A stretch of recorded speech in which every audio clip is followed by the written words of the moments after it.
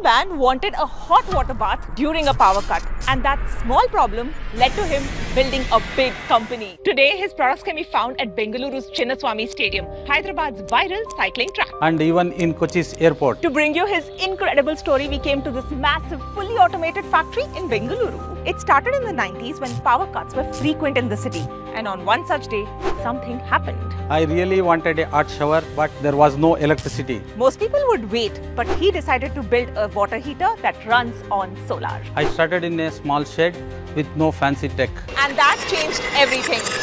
Hi, we are Jenny. We tell sustainable stories. Hi Jenny, I am D V Manjunatha, founder of Emmvee. He realized that solar could power homes, industries, airports and even entire cities. I saw the potential and built the solar factory. In 2006, they expanded and today they are one of India's largest solar panel manufacturers. But how did this happen?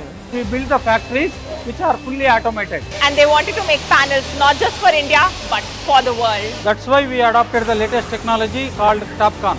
It's a thin layer that makes the panels more efficient. Today our products are available across the world. Their factories are also lit using solar. And we recycle all the water we use. Share this video with someone who wants to turn their small idea into a global brand. Follow Jenny and be a part of